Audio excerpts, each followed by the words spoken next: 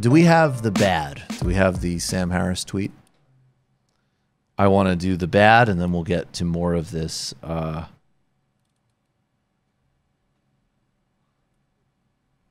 More of this Marianne Williamson thing. So I'll just say, in my book, Against the Web, infuriating and highly satisfying to write the Sam Harris chapter. And look, in my opinion, the guy is a dense bigot with an incredibly overrated intellect. And the disturbing thing is the function that he plays in society for laundering so many delusional attitudes. But before we tee off on this, we need to play our bad intro.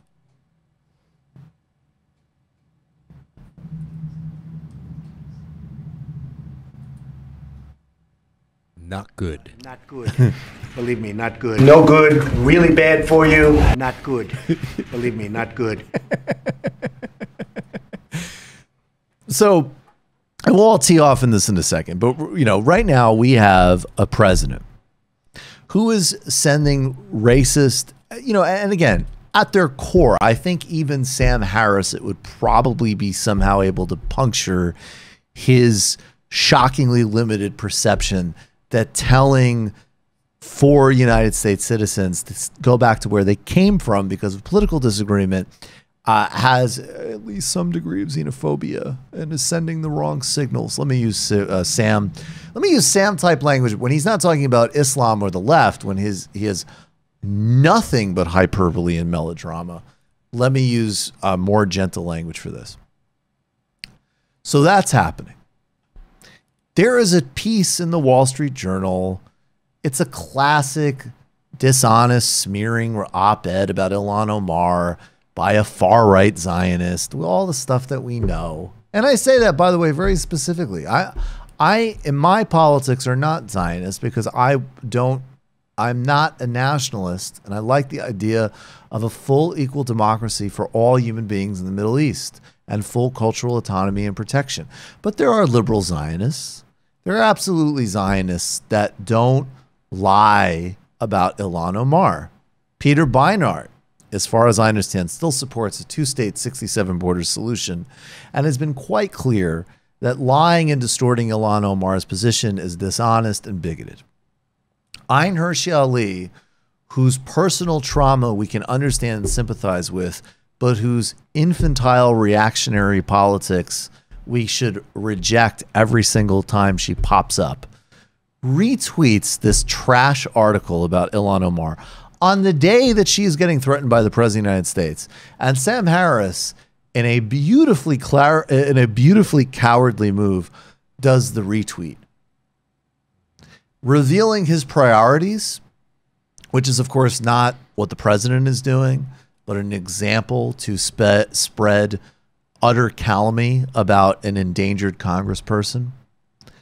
And then, look, and this is my perception, but my interpretation of doing this is that Sam Harris engages consistently in the most stupid and vulgar identity politics.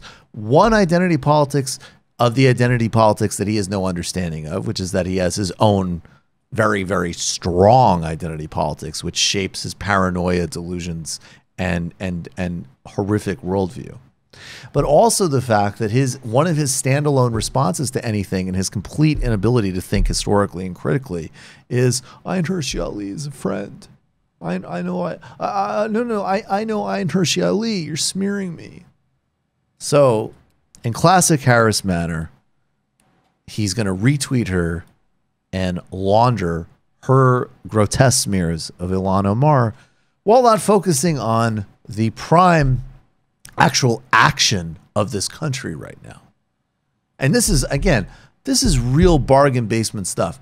This is the type of thing, and I know people, you know, some of it's generational. I know people who are like, again, they're not assholes and they're not dishonest, so they're willing to, you know, they're not, but they'll say like, hey, I don't like the way, I still don't like how she talked about, you know, Israel in 2012 or whatever. Okay, fine. But they're focusing right now on what matters most. which is that she's being targeted by the president of the United States in the context of teaming up with 4 other people to fight concentration camps. Oh, I'm sure I haven't heard about that from Sam Harris. Anyways, he's an asshole. And if you're still, I mean, look, you got to read the book, but I mean, if you're still defending this guy, I mean, come on. Also, It's embarrassing. Ayaan Hirsi Ali owes her career to identity politics and standpoint epistemology. Pure standpoint epistemology and identity politics. And I reject that position. Look, the distinction, obviously, your life experience, your identity informs your politics and your understanding. Anybody who would say that that isn't true or that's somehow illegitimate is either delusional, dishonest, or stupid.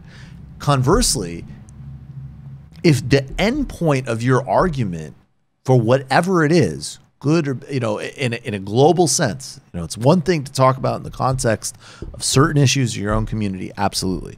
But if your only singular fallback for everything is my identity dictates I understand this global statement better than you, no, I reject that. Sorry. Well, that is literally her response to everything. That's why Ayaan Hirsi Ali can go to Israel and have nothing to say about the occupation or racism there, but notice that women wear bikinis, so it must be an enlightened society. Yeah, and for years, she's been the new atheist's go-to. She goes on Bill Maher a bunch, and it's like, oh yeah, we're not racist because she's the one saying it. Right, she's the one saying it. She's the one, It's a good grift. It's embarrassing. Look, it might be sincere, but it's, yes. And I just want to always, David, I want you to say this in a second, but just give me 10 seconds to always say Ina from Nice Mango. What is the name of her show? Yeah, Nice Mangoes. Nice Mangoes, Ina, right? Ina Muhammad, yep. Ina Muhammad, who does I actually really strongly disagree with her in some areas.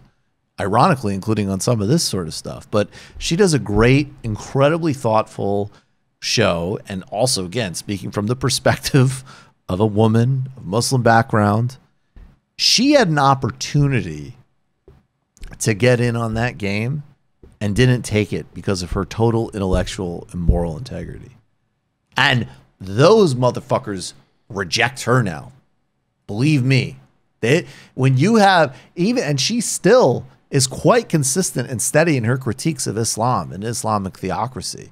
You think, but she's also, not into like racism or the alt-right as an example. Oh boy, are they not interested in what she has to say now. And she should get everybody's, support and solidarity because she does a good show. And also she has a lot of intellectual courage, in my opinion. One of my old philosophy professors used to have a good line against people who would base their arguments in philosophy only on their life experiences. Right. He would say, I can tell you have a stupid argument, but I can't tell you you've had a stupid life. That's really good.